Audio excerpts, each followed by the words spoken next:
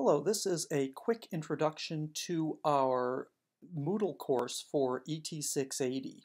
When you enter into our Moodle course, you'll see at the top of every page it's going to have this section that says Start Here. And that's a good place to start because that lists the course objectives, so that's what we're trying to accomplish in this course. It has a link to our syllabus and major assignments, and then it has a forum for the muddiest point. This is your opportunity to ask any questions that aren't clear. I'd like to think that everything that I put on Moodle is perfectly clear, but I know that's not true. I know that there are things that are confusing. There's a lot of moving parts in this course, and so it's very easy to lose track of where you are and what's going on or what you're supposed to do. And whenever that happens, post something in the Muddiest Point forum. And if you know the answer to somebody else's question, feel free to respond.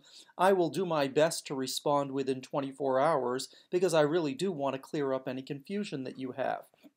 So that's at the top section, and it shows up on every page. Then we have these sections within Moodle, and so you can see right now I only have 2 of them set up, and the first one is syllabus and major assignments, and that's at the top because that's where the most important stuff is for you. And so if we click on that, we can also click on it, by the way, at the link here at the top of any page, but we can go to that section, click on it, and you can see it still has the Start Here stuff at the top, and then there is a link to the syllabus, which is a Google Doc, and so you can go to the syllabus, and then there's information about each of the major assignments.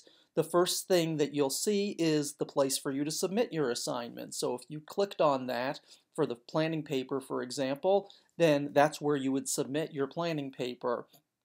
There's also directions and a rubric for those things. Then there is the same thing for the funding paper and the issue paper. And then the class participation tracker, there's a place to submit it. I haven't finished creating the class participation tracker as of this video, so it's not there, but that document will be there soon. And so those are the key things that you need, most important things you need for this course. So we can then use the little icon here to navigate to the next item in the course, or we can scroll up to the top. I often like to just click on the course itself. It takes me back to the course, and then I can scroll down and find all the different sections that are there. And again, there will be multiple sections here that aren't going to be named section 3, 4, 5, and 6, and so on, but haven't put those together yet. So when we go to the first section for the March 14th face-to-face class, which may be snowed out, so you may be listening to this intro online, you can see the way that this is set up. Again, all that stuff is there always at the top. We will have, and this will be the basic setup for every section within Moodle, we're going to have a quote for the week. We're going to have objectives for that class or that week.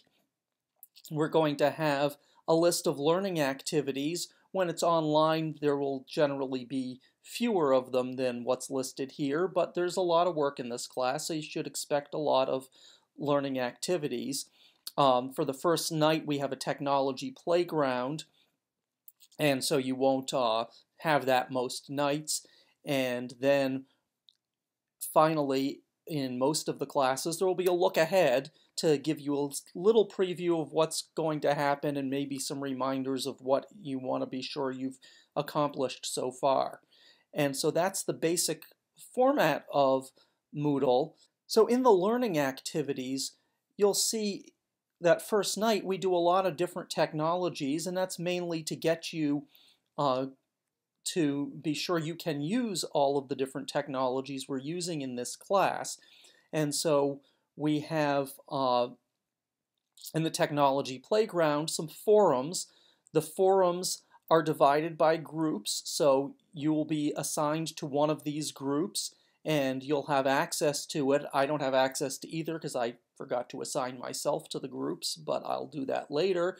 But you'll be able to click on the forum that you're assigned to, and most of our forums will be in groups. The first night I just randomly assigned them, but I'll do it a little bit differently for the rest of the groups. Then we have a wiki assignment here, and I've got a little video overview of how we're using wikis that you can listen to. And your wiki assignment is done in groups, and so you'll find your group and go to that wiki and follow the instructions. After you've watched the video, once you watch the video that's only a few minutes long, you'll know what you're supposed to do there. And then there's a forum for reports from the group. And then there's a voice thread, and I've got, again, a little video introducing you to VoiceThread, how we're going to use that. So we've got a little voice thread, and you will click on that to introduce yourself based around the questions that I've asked here. And then finally, we have a Google Doc, and you're supposed to add something to that Google Doc. And again, the key here is that you're practicing with the technology, so we're really looking to make sure you can access that. It's restricted access, so if you haven't been given permission yet, then we need to make sure that that's straightened out, and that's done through the email address you put in your survey. So these are the kinds of activities that we'll be doing throughout the semester, so you won't see all of them in any given week, but you'll see several different ones in any given week, and so you'll watch for these, and you just click, you follow along, and you click, and you do the activities, and that's how our Moodle group is set up.